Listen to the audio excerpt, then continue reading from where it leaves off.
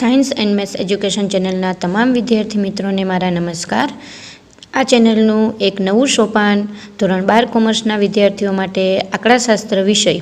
આંકડાશાસ્ત્રની કોઈપણ ક્વેરી માટે ચેનલને સબસ્ક્રાઈબ કરો, વિડીયોઝને લાઇક કરો તથા શેર કરો. નમસ્કાર વિદ્યાર્થી મિત્રો. લક્ષની કિંમત મેળવવા માટે મિત્રો તમને ખ્યાલ છે કે અવયવીકરણની જરૂર પડે છે, અવયવ પાડવાની જરૂર પડે છે.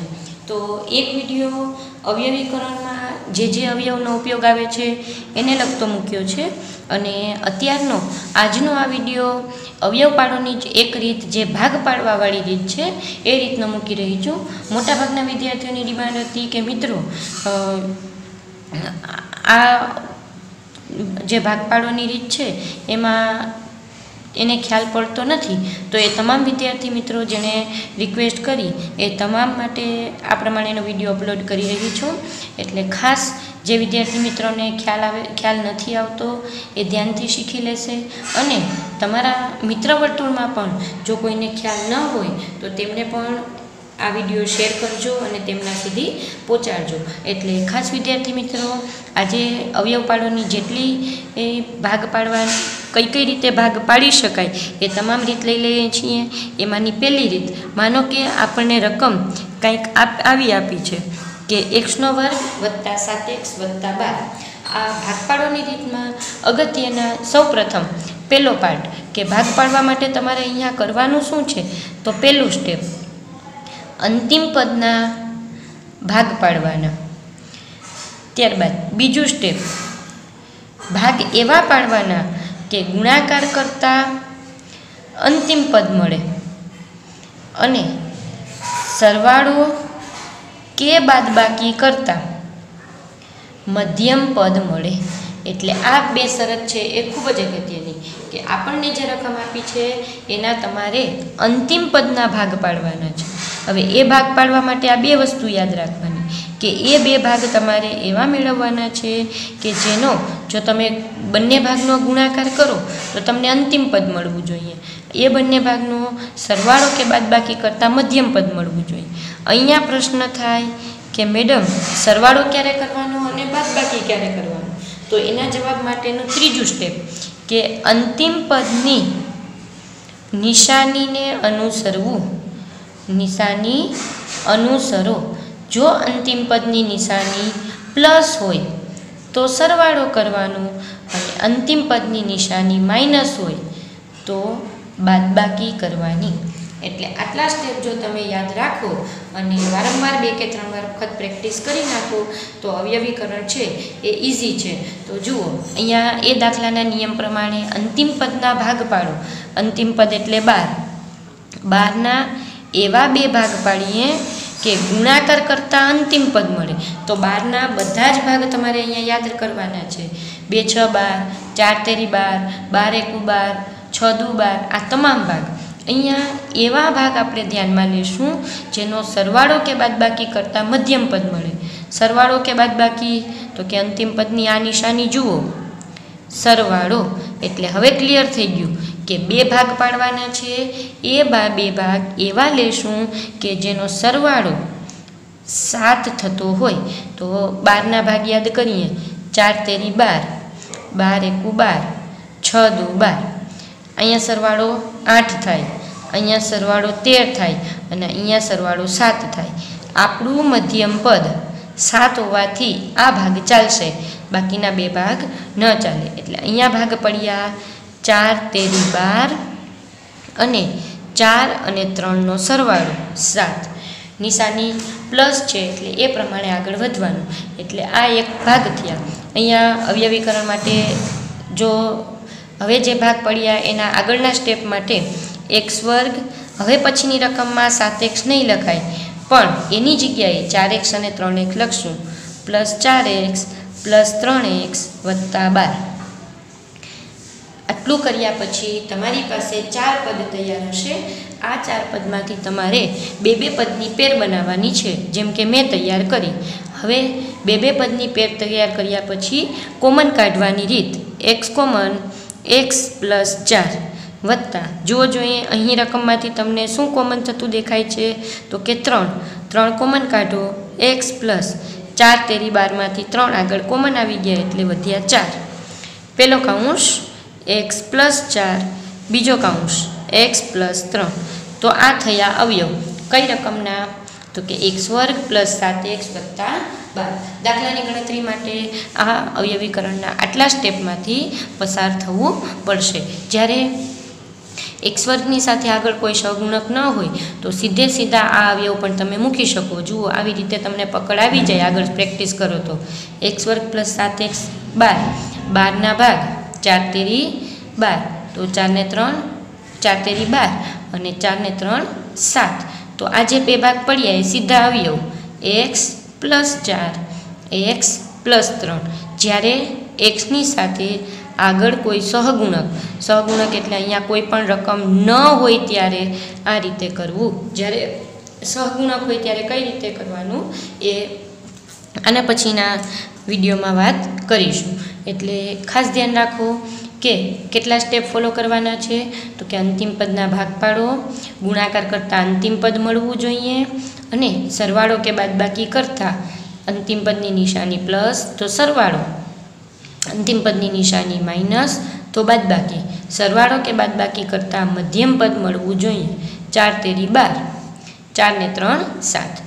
બીજું એક ઉદાહરણ લઈએ એવું કે જેમાં નિશાની માઇનસની હોય. દાખલા નંબર 2 કે x વર્ગ માઇનસ 15x પ્લસ 50, x વર્ગ માઇનસ 15x પ્લસ 50. અંતિમ પદ એટલે 50. 50ના એવા બે ભાગ પાડો, સરવાળો કે બાદબાકી? સરવાળો કરતાં મધ્યમ પદ એટલે કે 15 મળે.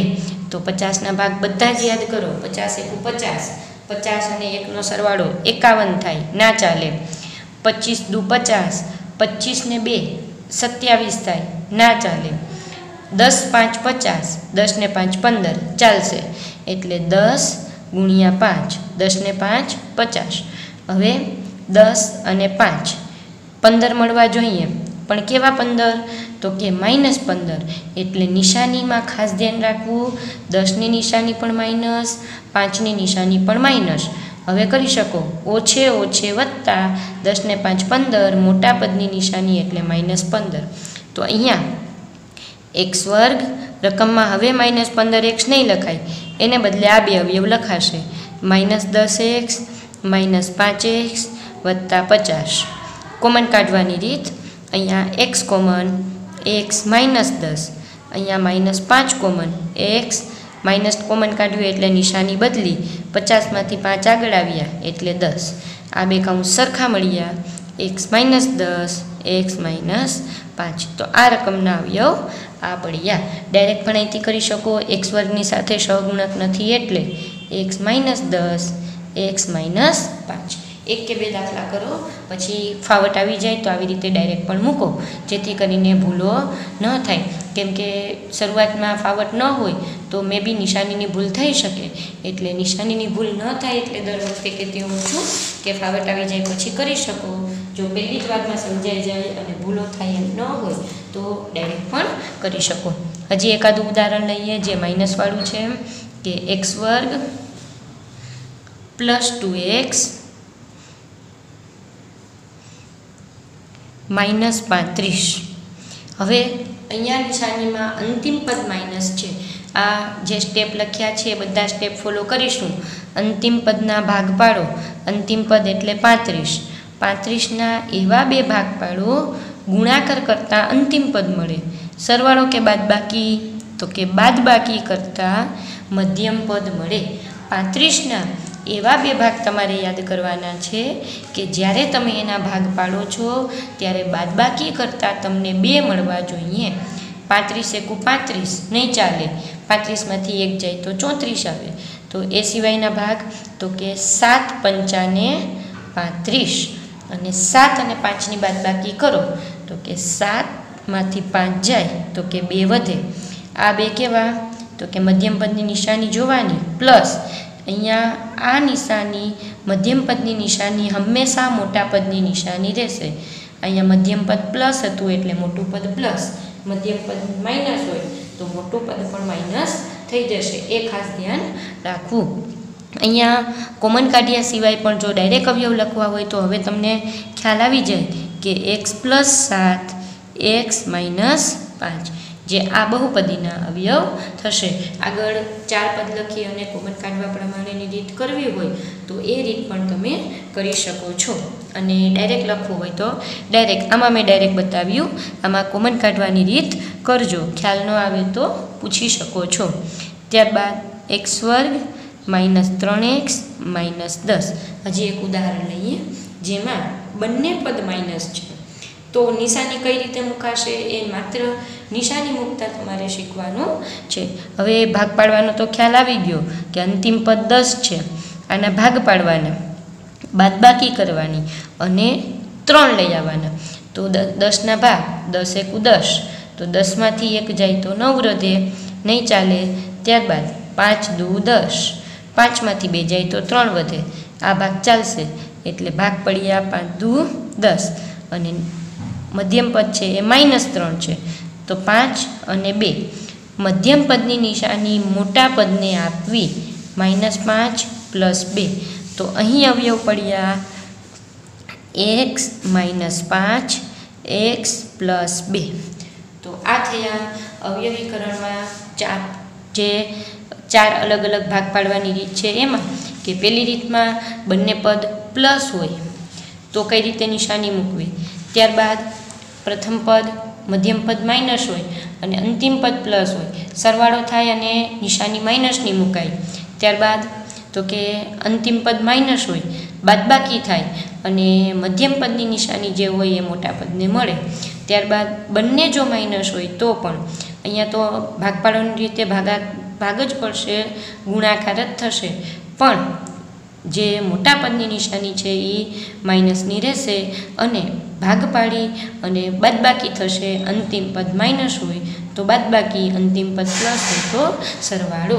અહીં આપણે ભાગ પાડવાની રીતના 4 અલગ અલગ નિશાની પ્રમાણેની રીત જોઈ. નેક્સ્ટ વિડીયો લેક્ચરની અંદર જો આ x² ની આગળ અહીં આપણે સહગુણકની વાત કરી, એવો કોઈ સહગુણક આપ્યો હોય તો કઈ રીતે આગળ વધવું એની ચર્ચા કરીશું. Thank you.